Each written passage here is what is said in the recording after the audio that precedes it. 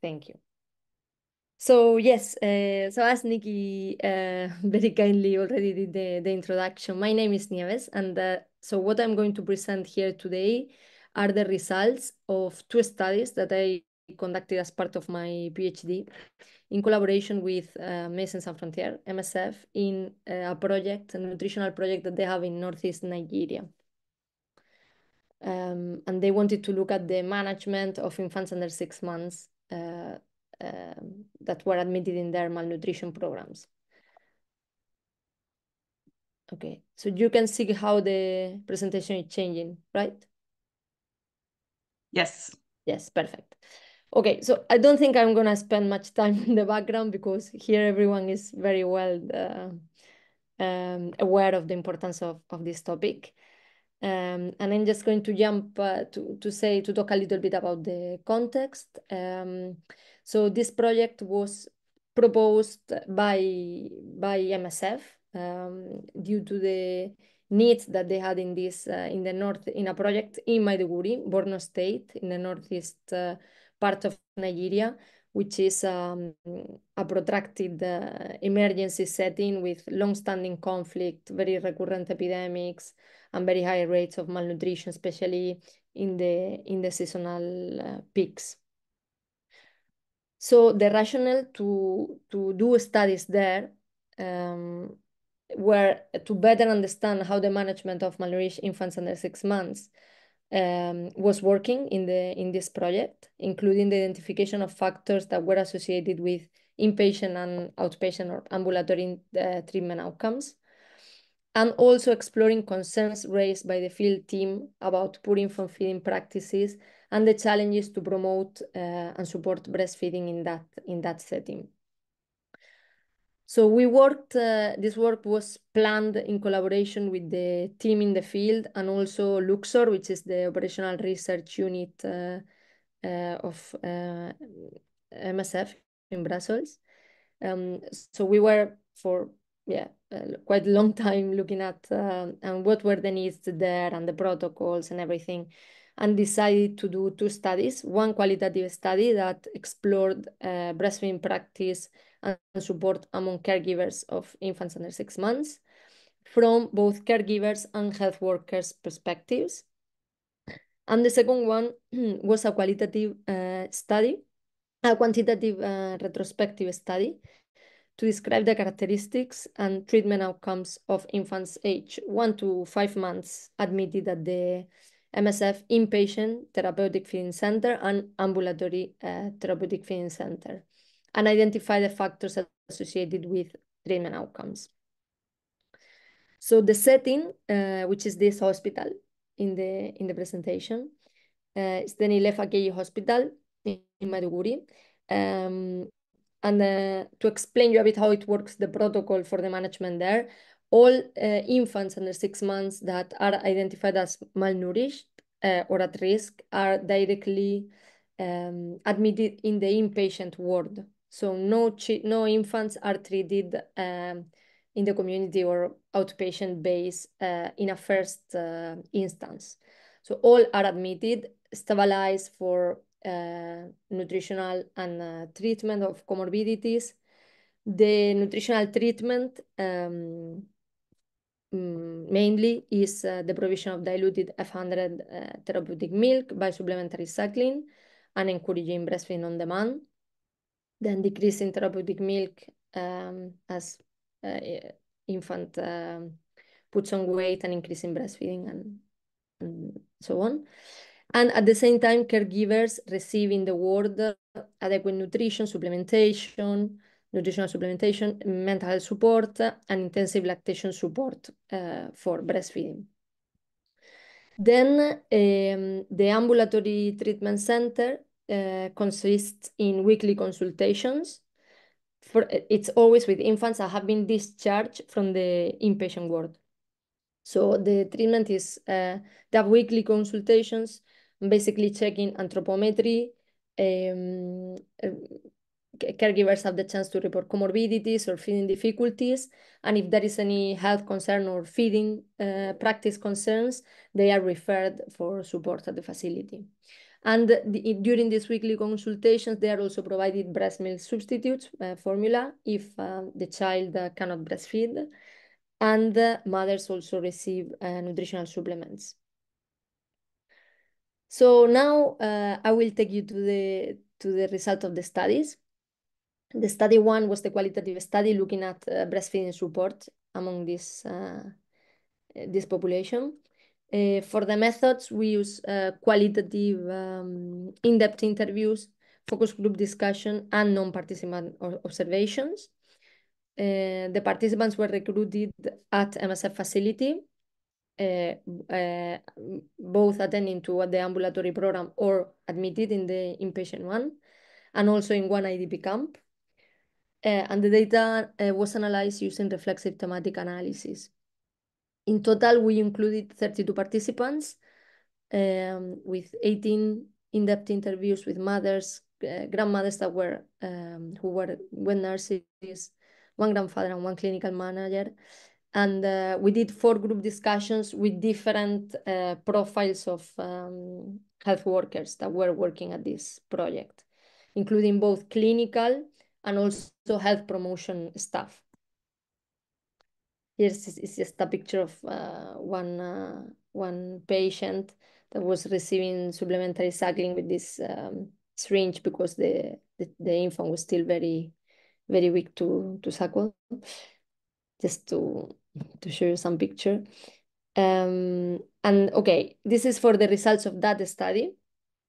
In this study, we found that breastfeeding practice, I mean, basically, this is something that we all know, but it's reinforced in this study, that breastfeeding decisions were normally not based so much on mothers' wishes or decisions, but mostly based on family decisions, what the parents-in-law said or the husband said, and also influenced by traditional beliefs, practices, sometimes delaying the start of breastfeeding or discouraging the use of colostrum or discouraging breastfeeding if there were some beliefs of spiritual illnesses, etc. And the second finding about breastfeeding practice, main finding that we saw is that there was a very extended belief of breastfeeding insufficiency that led to mixed feeding. So in this setting, it's estimated that around less than 30% of women provide exclusive breastfeeding until 6 months. Most of them breastfeed to a certain extent, but most of them give at least water because it's a very dry setting and very warm. And also they give porridge and different kind of liquids and even foods. And this is one of the reasons why they think they don't have enough breast milk or they cannot produce enough or enough quality is due to poor maternal nutrition, because it's a setting affected by high food insecurity. So food and water are very scarce. So in terms of treatment, in terms of breastfeeding support in the inpatient ward, there were some challenges identified. First one was that mothers, when they arrived, they arrived with their kids who are sick or malnourished, and they were not expecting to have breastfeeding support. They were expecting to have formula so they could give to their children and they could get better. So it took a while to increase mother self-efficacy and make them understand that breastfeeding was breastfeeding relactation and the establishment of breastfeeding was part of the treatment. There was also a challenge with different cultural backgrounds of the health staff and the mothers, some language barriers also, and also the fact that the reestablishment of breastfeeding was in some cases taking very long, and mothers didn't want it to stay admitted in the facility for very long. So that was a challenge also. At the end, we found that mothers were happy. Most of mothers accepted to receive this breastfeeding support, and and do frequent breastfeeding, take uptake recommendations from the staff. And they were thankful because they saw that their children were improving, and they were also improving their health because they were in good care there. Also, there were some dilemmas among the health workers because they were doubting when was the limit of trying breastfeeding support and not being able to achieve it, and then so when they should give infant formula, at what stage they should declare that breastfeeding support fail, kind of. So that was on the inpatient, the findings of breastfeeding in the inpatient setting. And what they were highlighting about afterwards is that there was a general feeling among the health workers that mothers will fail to continue breastfeeding in some cases because of lacking the constant encouragement of the staff, also the peer support from the other mothers, and especially due to not being able to eat well.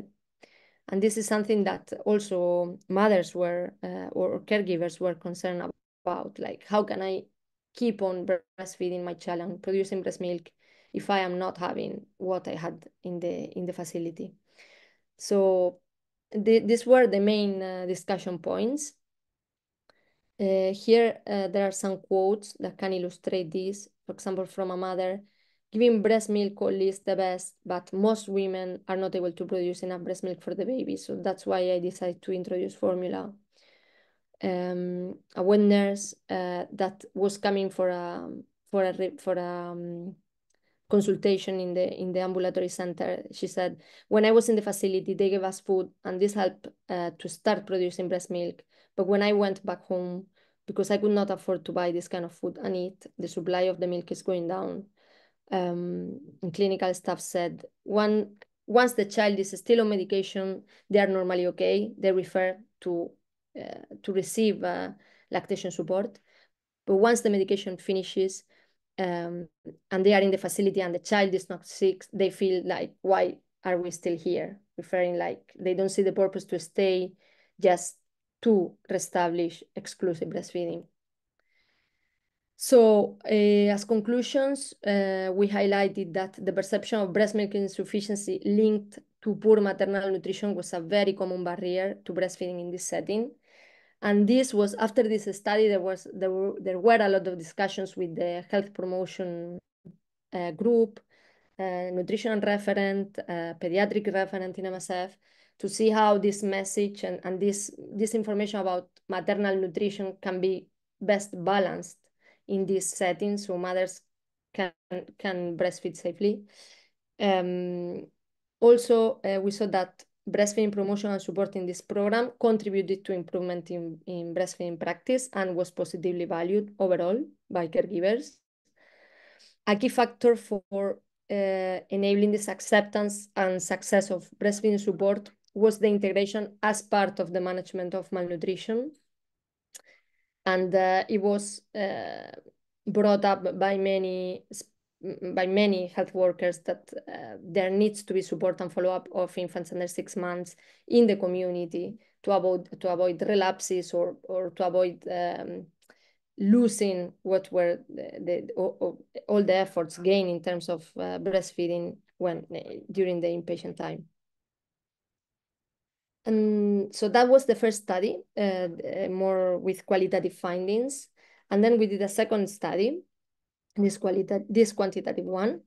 For that, we use routinely collected data at inpatient and ambulatory center from 2019 till 2022, and did descriptive statistics to describe the cohort, and then univariate and multivariate logistic regression to measure the association between two selected outcomes, which were mortality, inpatient mortality, and defaulting from the ambulatory program. So in terms of results, here are the ones from the inpatient program. 9.5% of total admissions in the whole nutrition center this nutrition center in Maiduguri were for infants under 6 months. A majority of these infants were severely malnourished, and most of them presented comorbidities, most commonly diarrhea and respiratory infections. In terms of the chart outcomes, almost 73% were stabilized and referred to ATFC, 13.3% were cured. As referring, they didn't have to go back to ATFC because they were already stabilized for comorbidities and had normal anthropometry. 6.5% left against medical advice from the inpatient ward, and 4.2% died. Median length of stay was 10 days. And the factors associated with inpatient mortality were a hospital stay shorter than 10 days. And when in the chart, the main diagnosis leading to admission was stated as other, which highlighted some problems in data collection there.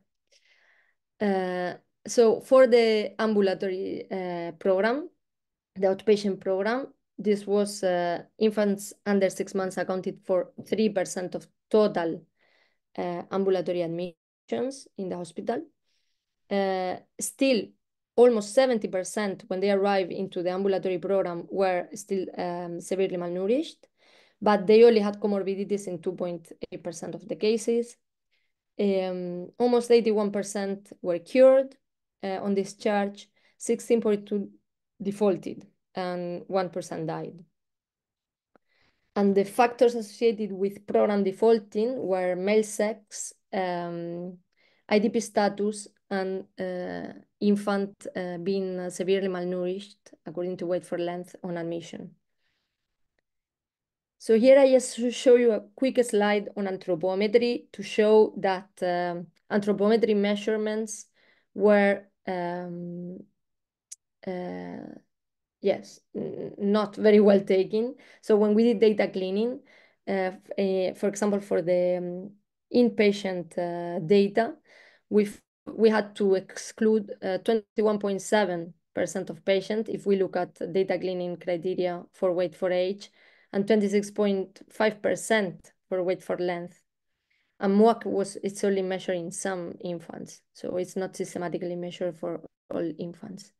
In ATFC, anthropometry was better taken, maybe because children were feeling better, or also the staff have different skills for anthropometry measurements. So this is something that was also discussed afterwards.